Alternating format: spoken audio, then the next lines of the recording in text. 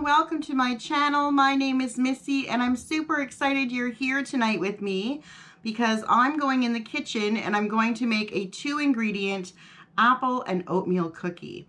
Now these are super easy to make. You probably have the ingredients in your cupboard already, and I was watching what I was eating back before the summer and a little bit at the beginning of summer, and then those lattes and the dollar drinks from McDonald's really got to me. They were calling my name. So I went off track a little bit, and now I'm back on track. I have been for a couple of weeks, and this is just a treat I love to have with a cup of tea and not feel guilty. And it's just, like I said, really, really easy to make. So let's go in the kitchen and get to.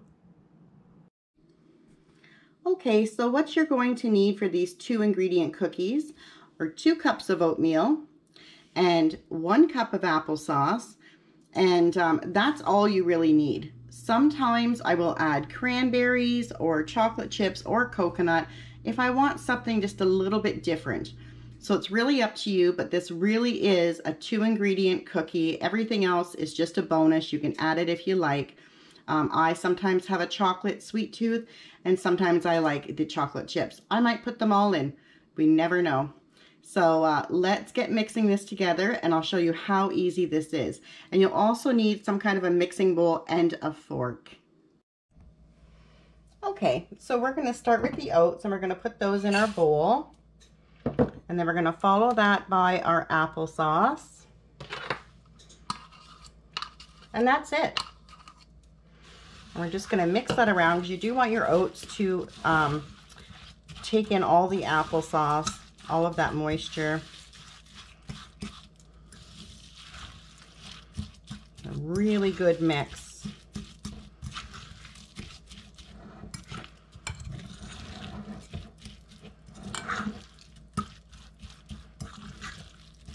You can also use bananas instead of applesauce, but I just prefer mine with the applesauce, and I usually have it in the cupboard. I think I've heard of people using pumpkin as well. You can also put a little bit of cinnamon in here if you want, but I like it just with the applesauce and the oatmeal, and then maybe some fruit or chocolate.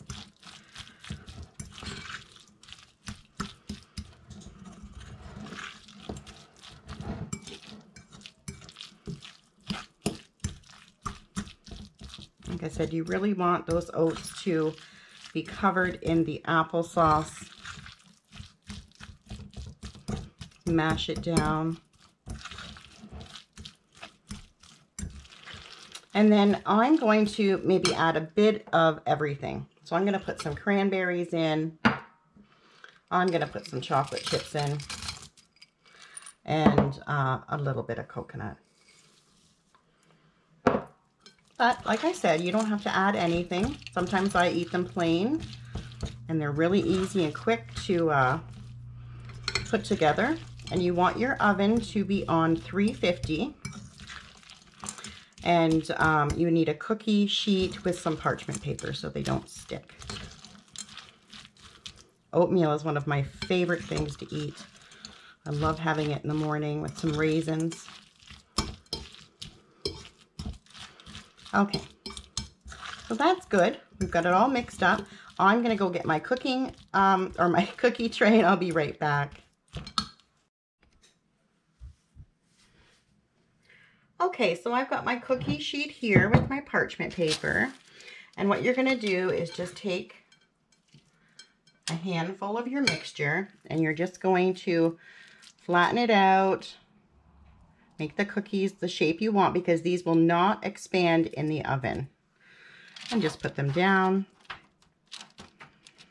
like that.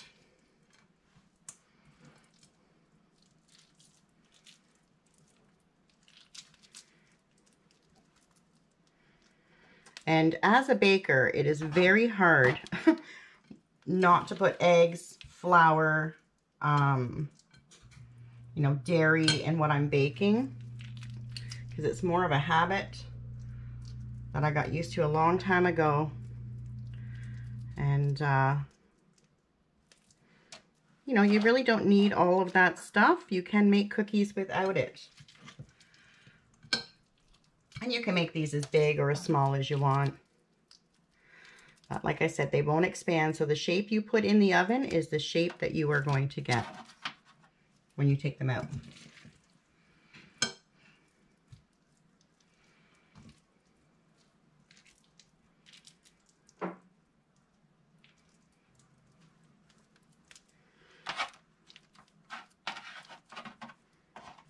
I'm going to go finish filling my tray and I will be right back. So the cookies are ready to go in the oven. Like I said, 350 you want your oven on, and I'm going to bake them between 15 and 16 minutes or until they are starting to get a little brown around the edges. I'll see you back then. While we're in the kitchen waiting for our cookies, I'll just show you. I have been busy canning. I'm glad I have one spot in the kitchen that I can film on because I have pots and bottles everywhere. But here I did these today, and this is apple butter, and this is my apple jelly, and what else? This is coleslaw, and it also has beets in it. And I made some salsa. And what else did I make?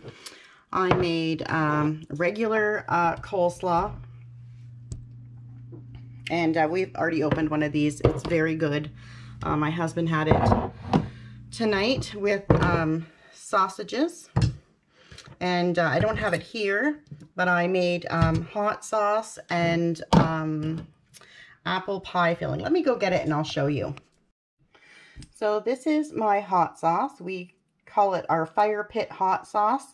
It was my first time making it this year, and I mean, I can't eat it. It is so hot. My husband absolutely loves it on his eggs or, you know, whatever he's eating. And the other thing we canned was apple pie filling. And I've not done this before either. And yeah, so maybe we'll make a pie for Thanksgiving or something, but these should keep for about 6 to 8 months. Yeah, so that's my stash. All of that. So far, I still have a garden full of vegetables. I have tomatoes, so many tomatoes, lots of peppers, zucchinis. I have been cutting the zucchini up and freezing it, so we can make some zucchini bread or muffins or use it in cooking in the wintertime. But it's been a lot of hard work. In fact, just making these little jars of apple butter, I got 4. And it took me almost all day to cook that down. But it's so rewarding. And I'm so glad that I did all of this. I really, really am. We're set for the winter. I'm going to make spaghetti sauce, more hot sauce, and I'm not sure what else, but we'll figure it out as we go along. But we have to take all of this stuff downstairs. But for now, it all stays on the counter. Let's check on our cookies. So here are the cookies out of the oven. They look great. I do like mine a little darker, so I left them in for 2 more minutes. So instead of 16, I put them in for 18 minutes. And oh, the kitchen smells divine. Smells so good. I'm going to let these sit for 10 minutes like you should any cookie, just so they don't fall apart. Let them cool, and then I'm going to plate them. So I'll see you back then. So here are the cookies all plated up. They look divine. They look wonderful. Yes. So easy. Didn't take a lot of time. Yes. So I'm going to go back in the bedroom with my cookies, and I will see you there.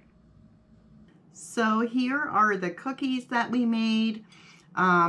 Of course, they're never going to replace a cookie that has flour and sugar and eggs and dairy, but they are a close second, and they are healthy. I do have a batch in the oven that are just the 2 ingredients, the applesauce and the oatmeals, because that's probably what I'm going to eat instead of the ones with the goodies in them. But my family will eat these. I may have one of these just to try them. But I sure hope that you try these at home. Like I said, 25 minutes and you have yourself a cookie and a guilt-free treat. So with that being said, I hope you're having a fantastic night, and thank you so much for watching. And if you like this video, please subscribe and hit the like button. Until next time, bye for now.